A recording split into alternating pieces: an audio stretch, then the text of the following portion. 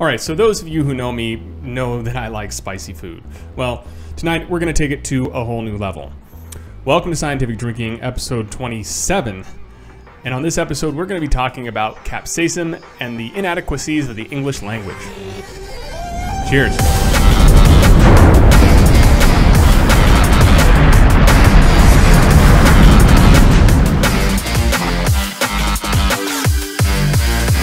So you may just notice my setup's changed a little bit. Instead of the books, I have my beer over here, and I also have this selection of hot sauce. And based on the inspiration of the Hot Ones series on First We Feast, we're going to be doing our own little hot ones here.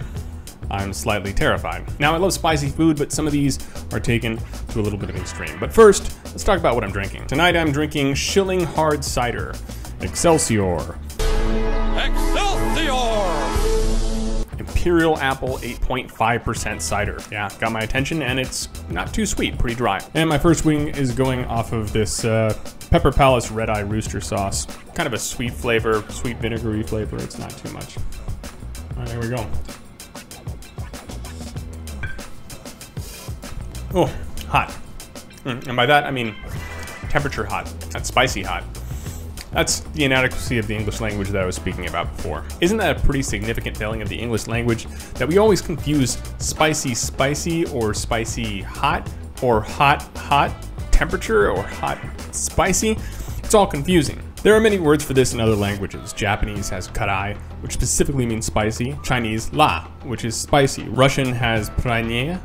And in Farsi, tond, as in tandoori chicken. If you've ever been to an Indian restaurant, they have tandoori chicken. Well, tond means spicy. Or actually, funny nuance about that is it also means fast in Farsi. So that means English isn't the only one with degeneracies in meaning from sound, which shouldn't be too surprising. But my favorite word so far for spicy, as in hot, as in has a lot of capsaicin, is definitely from Spanish, enchiloso, which literally means enchillied, has a lot of chilies. And I really think that we should adopt that in English. So when I say enchillied during this episode, it means spicy, hot, lots of pepper. So on to the science. That's why we're here, right?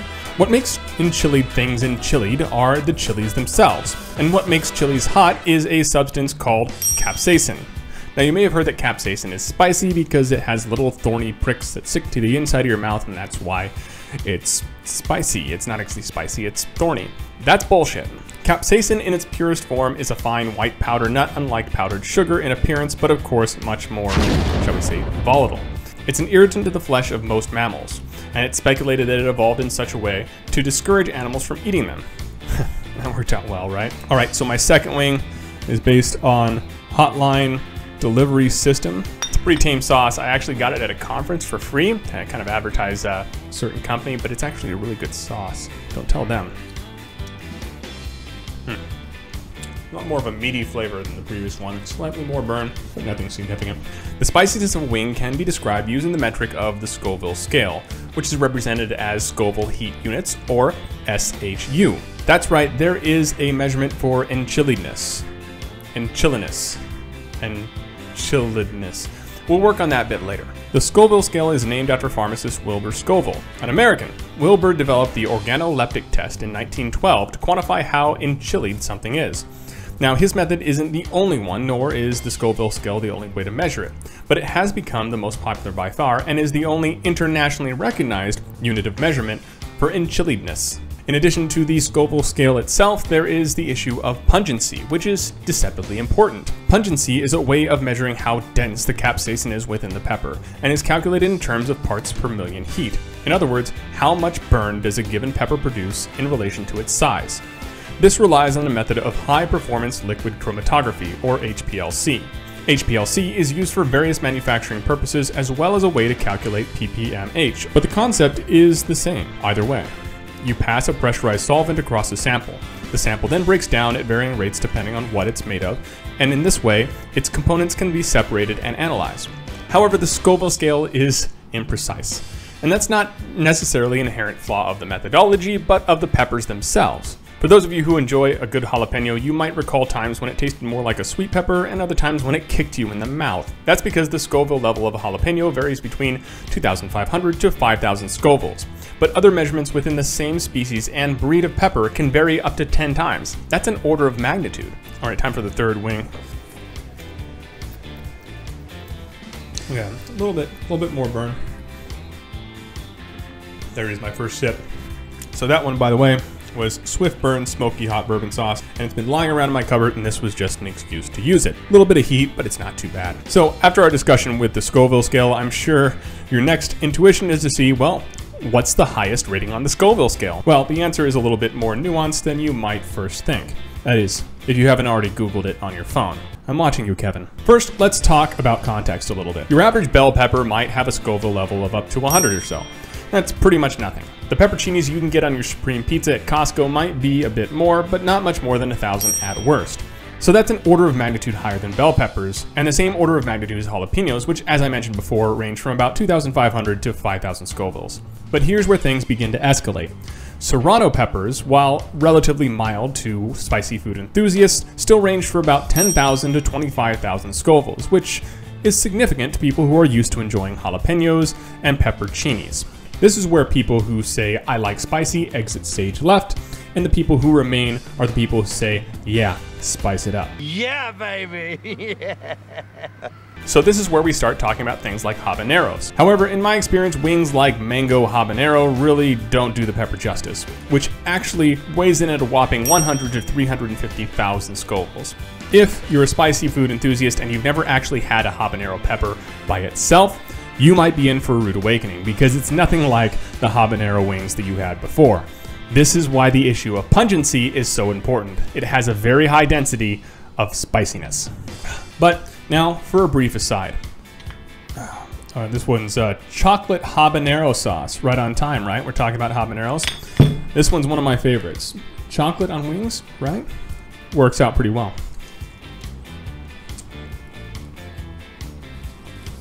Yeah, it's got a bit of a kick to it.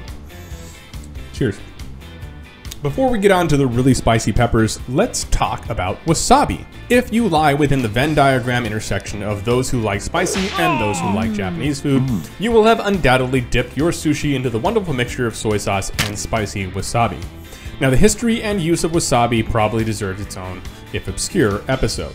But the actual traditional Japanese wasabi is not especially in chili, but instead just kind of spicy, as in a pleasant spice to add to a finely made dish of sushi. And the wasabi that most people are familiar with, probably including you and me, isn't actually wasabi.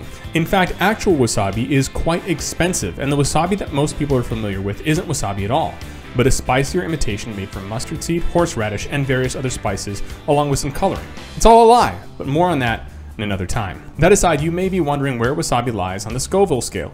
Well, wasabi is in the Brassicaceae family, more commonly known as mustards, and include things like mustard wasabi, horseradish, kale, cabbage, watercress, and more. None of these are actually peppers, and thus do not produce any capsaicin. Instead, wasabi and its extended family all generate something called allyl isothiocyanate, which is what produces the short, nasally burn. That's why wasabi's burn is so different from pepper's burn. It's intense, it's fast, and then it's done, gone, never to appear again, until you take your next bite of wasabi. That's because it's fundamentally made of a different chemical. But if we had to place wasabi on the Scoville scale, where would it be? Well, that's difficult, considering their different chemicals and interact differently with the body, and considering that different restaurants have different wasabi recipes.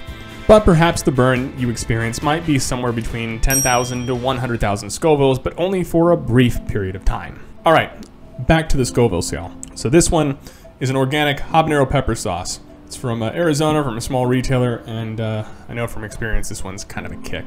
That being said, it's the first time I've used it on a wing, so let's find out. This one, the burn comes like a few seconds after, and then it starts tearing up your mouth. It'll tear up more later. All right, so back to peppers. After habaneros, things get kind of nasty. There are special versions of the habanero pepper itself, which bumps itself up to the next level of spiciness. These are known as the red Havana and chocolate habanero, which rate at up to 750,000 Scovilles. These are specific breeds of pepper that were selectively bred to produce more capsaicin, and did not exist in the wild before human meddling. In fact, everything from here on out didn't exist in the wild before humans started making them. The Naga Viper and Trinidad Scorpion peppers were both bred at specialized farms to reach a level of well over 1 million Scovilles. The capsaicin of these peppers is so bad that it is not recommended to touch them with the bare hands. This is the same category as the boot Jolokia chili pepper, famously known as the ghost pepper. This pepper is so strong that it was used to create chili grenades by the Indian Army as a non-lethal way of controlling or dispersing mobs. It was first used in 2015 to successfully flush out terrorists from a cave. Now the top tier goes to a selection of peppers.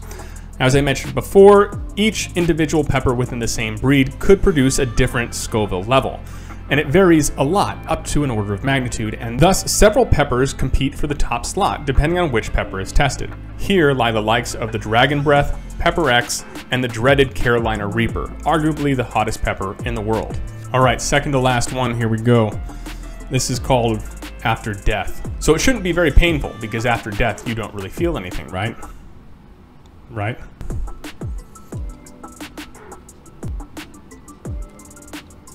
Alright, that's a bit spicier. Alright. Now there are other industrial applications for... There are other industrial applications for capsaicin that are beyond just chili grenades. Pepper spray...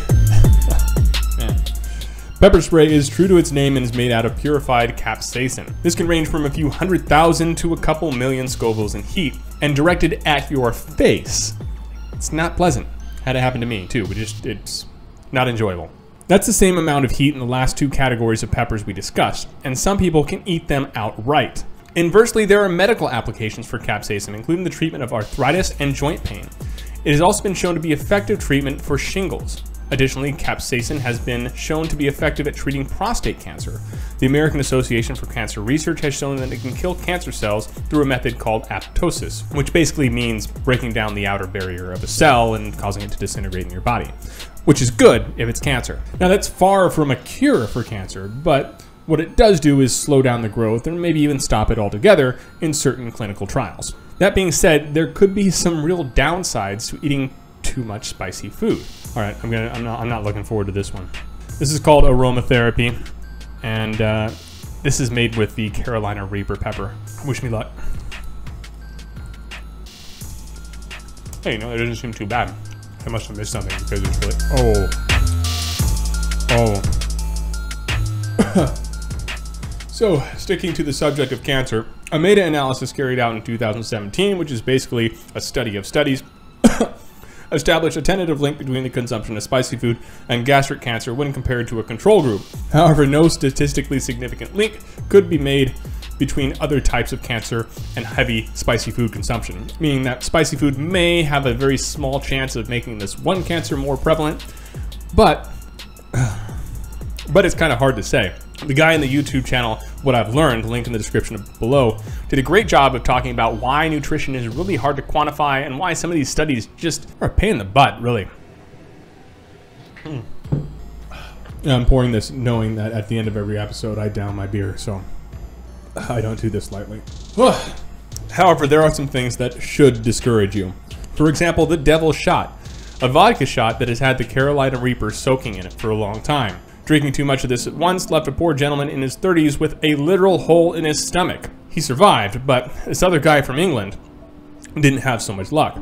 After eating an especially hot fish cake, word is that the 51-year-old man died of asphyxiation after the lining of his throat was eaten away to the point where he couldn't breathe. An autopsy revealed that there was actually third-degree burning on his esophagus, kind of like what I'm feeling in my stomach right now. Now, I don't really believe that was entirely due to the capsaicin. There might have been an allergic reaction going on as well that exacerbated it, and some kind of complicated reaction inside of his body. I say that because it would theoretically take 3 pounds of ghost chilies to kill a 70-kilogram person. 3 pounds of ghost chilies. Now, those are 1.5 million Scovilles each, and just 3 pounds of them. Can you imagine? You have to put it in a blender and guzzle it. No, there's no way. So that concludes this episode of Scientific Drinking. Thanks for watching. I hope you learned a little bit about spicy food and enjoyed seeing me suffer. Things I do for entertainment.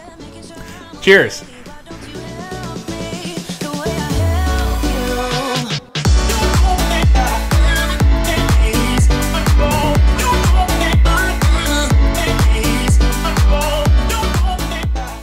Hey, thanks for sticking around to the end. This is gonna give you a treat. Now, this is how you eat a wing. You're gonna break it up like that, twist, twist, twist, and bam, out comes the bone. Now you can take this whole bugger right here and just